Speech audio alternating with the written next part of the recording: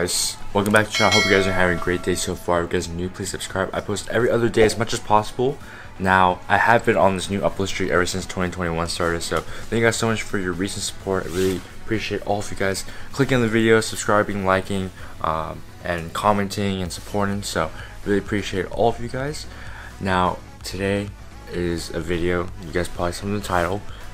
It's a video that I've never even thought I'd be filming because it's not something that I thought that I could afford, but it just happened that I got a great opportunity from my buddy Kung, who actually sold this one to me, as well as I've been able to work right now during COVID, so that's also another blessing. So I have been working and I'm able to save a little bit of money to get this hardtop. Now, it's something that I always wanted as a kid, but he's on his way to my house to go ahead and drop off the hardtop, so he has it on his car right now. You guys probably know the car. It's a white 2ZZ MR2 that I made a video on. Put the thumbnail right here, and that's the one that I wrote in, and he's always been helping me with everything, all my exhaust stuff, a lot of my diffuser stuff, a lot of my custom parts and such.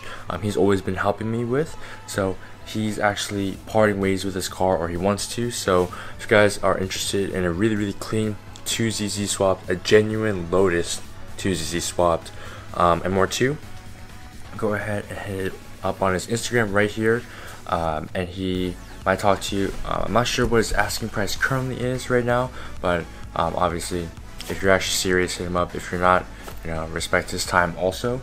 But yeah, I called dibs on the hardtop. He gave me a really great price. These do go for $3 grand or even more than that right now, especially for the OEM hardtop and OEM fitting kit.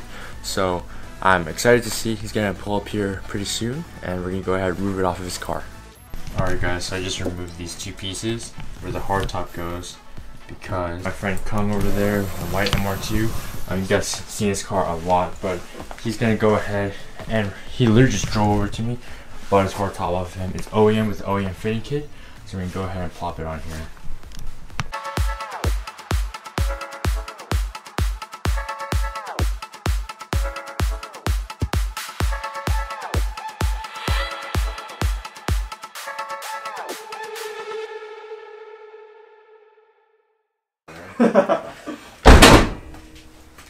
There you go. Damn, man. Ooh.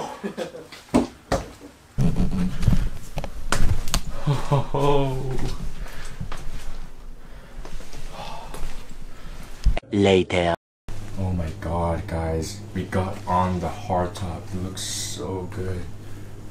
So we removed my current ones and then I put on the hardtop ones, and then you slide it on.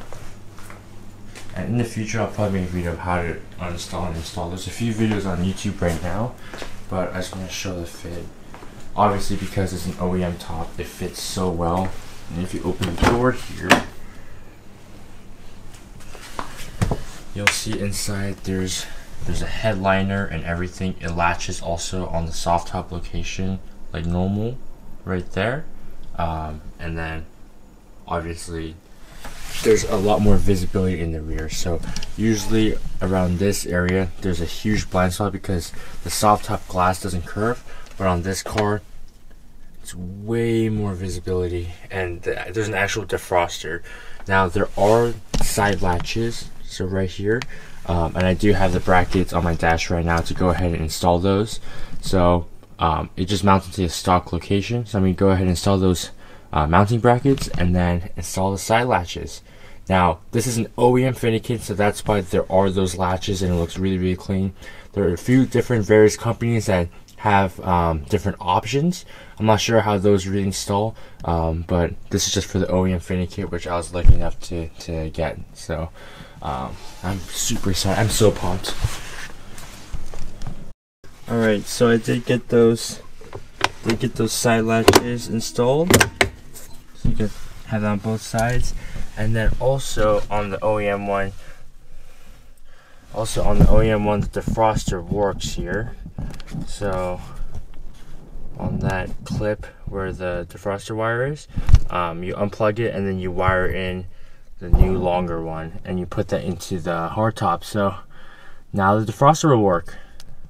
For the other side of the defroster wire, you plug it in right on the passenger side, right behind the side latch. You'll see the plug. You just plug it in. It just routes all the way up. And there you go.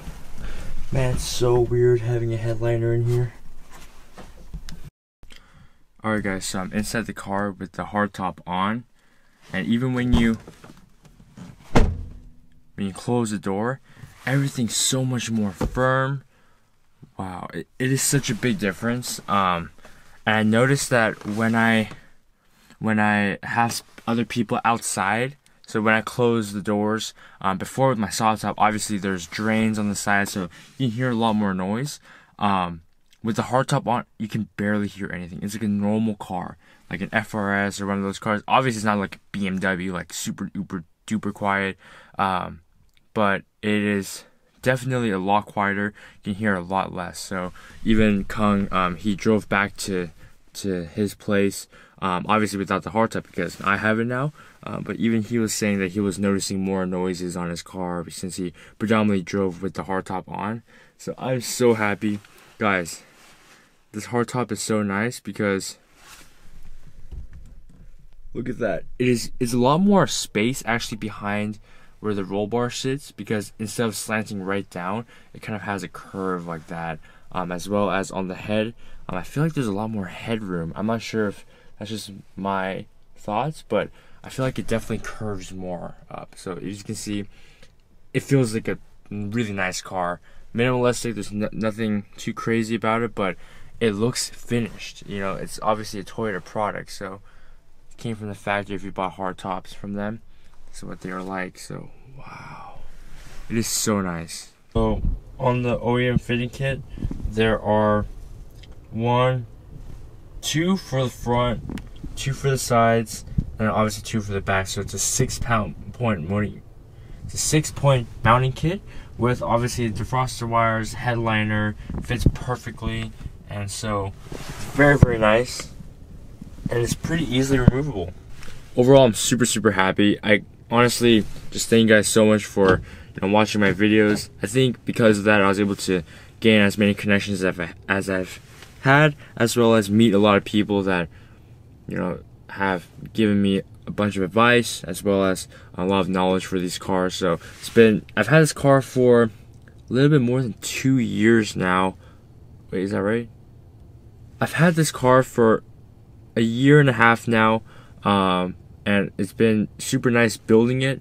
Obviously, it's not even close to done, but it's going. Definitely, when I was a lot younger, I saw one of these cars, and I have even a toy car in my home that it was a monocraft kit with obviously a hardtop, full race car.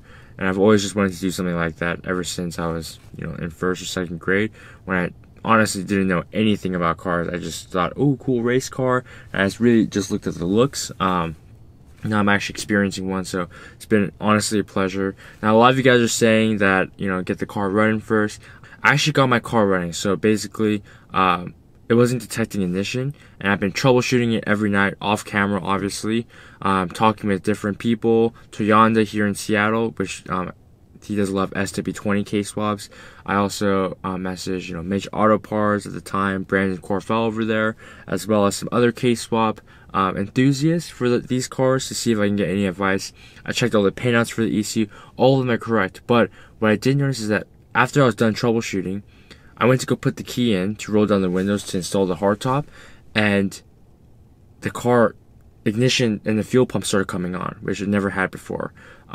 So I decided to crank it, and it ran. See the green light on the ECU, and you'll see it just turn off all of a sudden. The green light only comes on when ignition's on.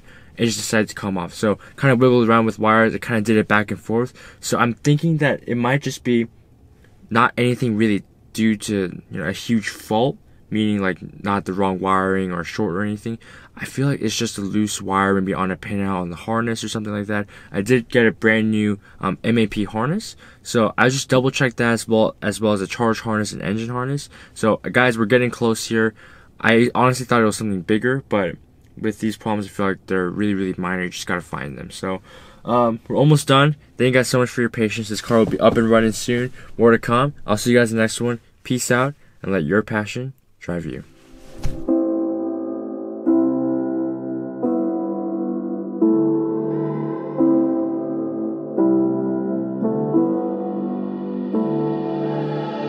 Standing in a glass bowl at the end of a black hole, cold, lost and upside down.